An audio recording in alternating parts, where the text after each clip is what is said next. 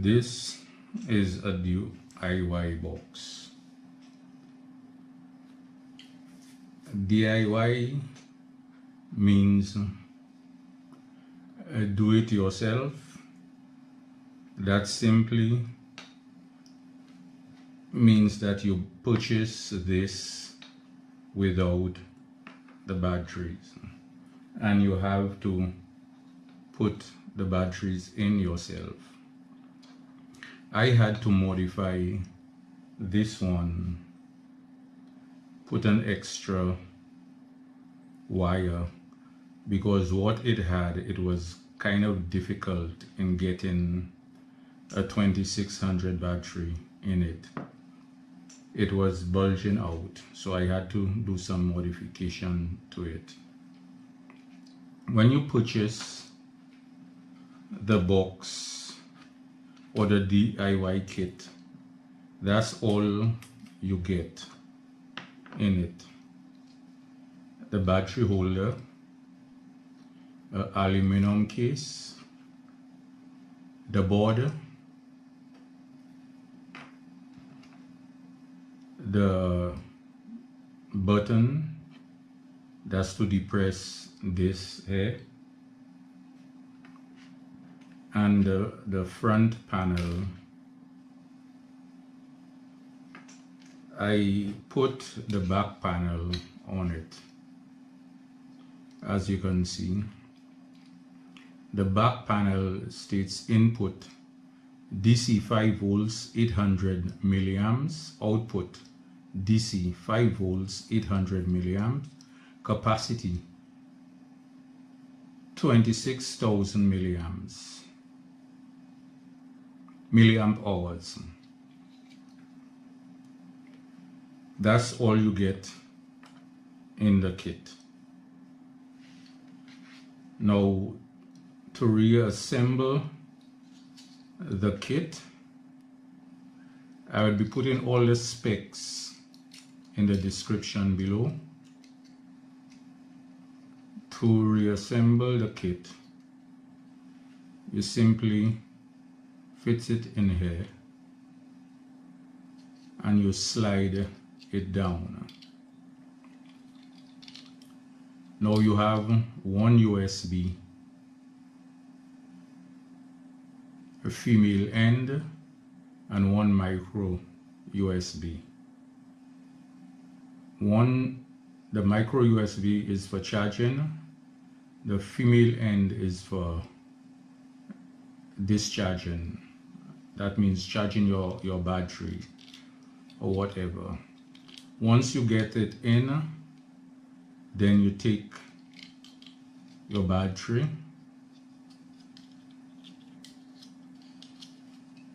you place it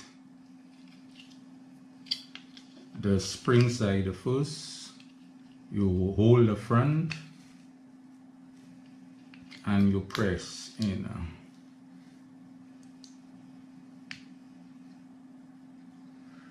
To make sure everything is secure, you press it, it lights up. That means your battery is making proper contact.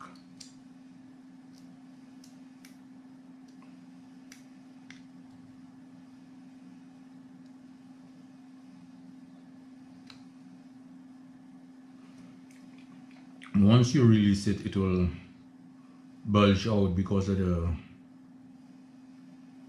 the spring. So then you take the button end, the aluminum case, you turn the aluminum case down. If you put it up, that means this button will keep on falling. So you place the button in. Once it's seated properly, you turn it down, you take your battery and the battery case and you put it in and you slide it down.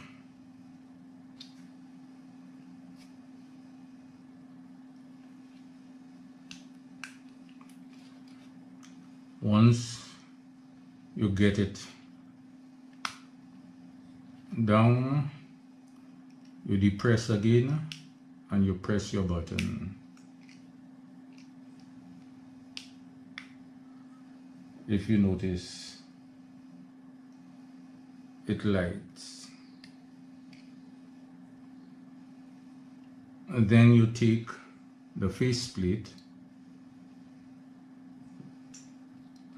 and you put it on. You take your screws,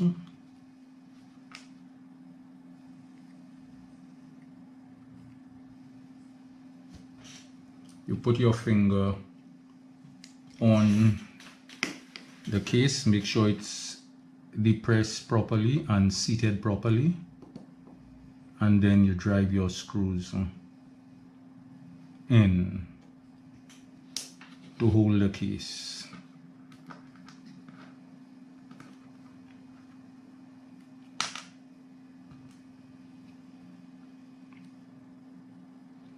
You take the other one, you put it on the opposite side, so that would hold the case in and take out strain on your fingers.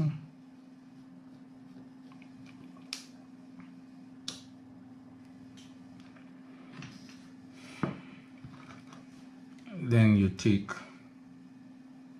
the other two,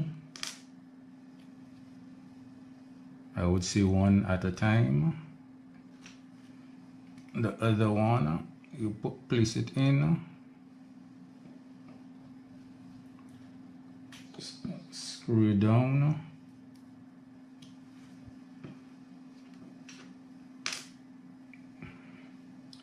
you take the last one.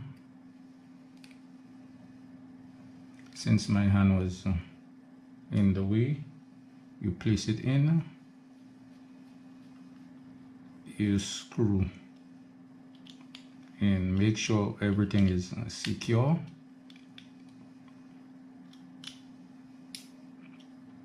Now before you put the main plate, you test your power bank, and if you notice it's lighting, before I do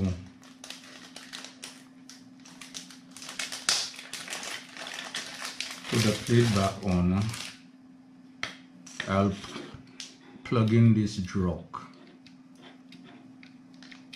into it, depress. I had a jock the other way around, and as you can see, the output voltage is a 4, you could say 9 volts. The amperage will not work as yet because I don't have something plugged into it. I'll be doing a review on the jock pretty soon. So you press,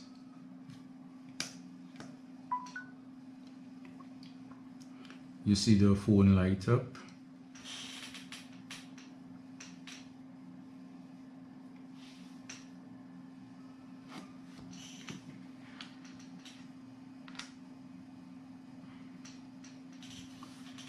No amperage as yet because the phone is partly charged. If you notice the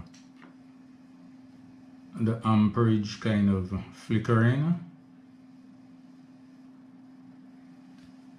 I don't have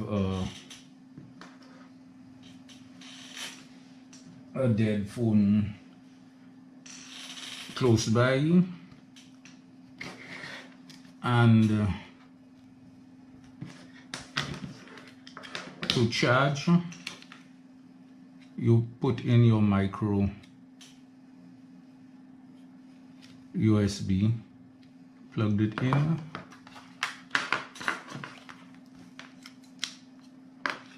and you plug. If you notice the red light, is blinking.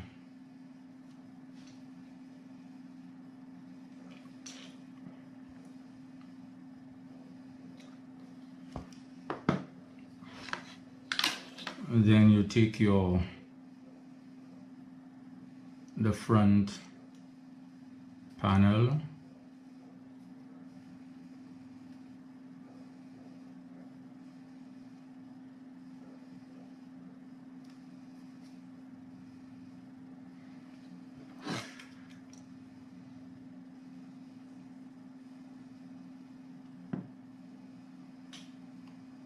and you place it, and you simply press.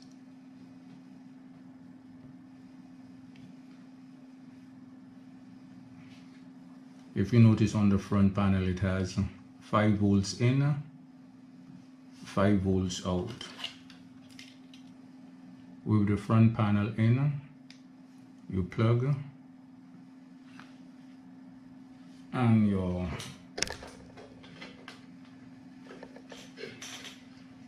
power bank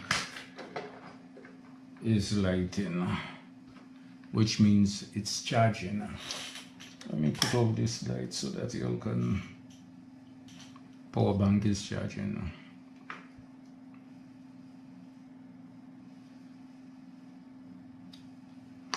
When you put the drop in, you press 4.98, just 5 volts out. And that is how easy it is to have your own DIY power bank. Once you have your batteries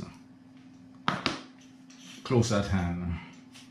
If you enjoyed this video, please like, subscribe, and click on the bell icon to be notified of further videos. Thank you.